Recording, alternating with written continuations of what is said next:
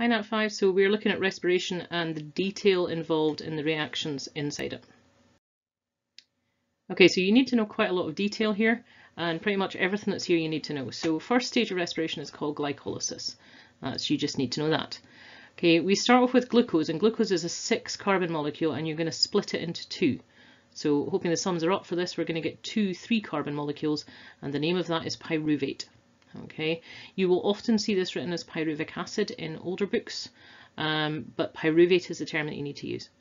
That gets you enough energy to produce 2 molecules of ATP. So we start with our 6, we split it into 3s, and we get enough energy generated to get our 2 ATPs. So it's not a lot of energy from that first stage. And this first stage is taking place in the cytoplasm. Okay, so moving on, there is now an option, because it can go down 2 different possible routes. So it can either go down route 1 with oxygen present, and it's going to go aerobic. So if there's oxygen present in aerobic respiration, you should know where this is going. It's going to have to go to the mitochondria, because that's what you know the mitochondria is for. So you're going to take that pyruvate that you already got, and you're going to basically break it all the rest of the way down that you can. If you don't have any oxygen, then you go down a series of pathways called fermentation. Now, fermentation pathways are different if you're a plant or an animal, and you need to know both of them. So if you're a plant, you're going to break down your pyruvate into carbon dioxide and ethanol, and if you're an animal, you're going to convert it into lactate. Okay, so we're going to look at these routes next. So aerobics, this is everybody. If there's oxygen present and you've got as far as your pyruvate, okay, so your pyruvate that you made in stage 1 is really toxic. It's not a nice chemical, so you're going to have to get rid of it. If you've got oxygen, you can put it into the mitochondria and you can run it through a whole series of reactions, and I'm not even going to attempt to put all of them in. I'm just putting a cycle, and we can break it down, and every carbon that comes in we can take back out, and it's going to come out as carbon dioxide. So we're going to get 3 of them for every pyruvate that we put in. And we've also got some extra hydrogen, which we're going to get rid of as water using the oxygen again. Okay, so we've now got our normal aerobic respiration, which was we started with glucose and oxygen and ended up with carbon dioxide and water and energy. Now this is actually where you get the most energy. So you remember we got 2 from the top, and now you get a whole massive pile. Okay, you actually go around this twice because you've got 2 pyruvates, so you actually manage to get 38 ATPs in total if you can go aerobic. You don't need to give the number, you need to say it's a lot. Okay.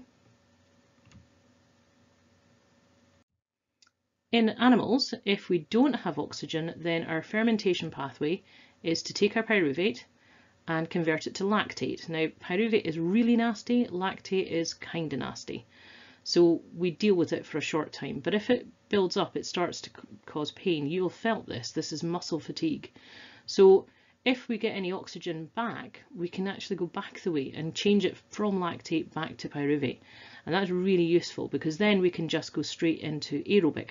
But that's only if oxygen becomes available, which is why you need to rest if you have built up muscle fatigue. So what happens with our pyruvate?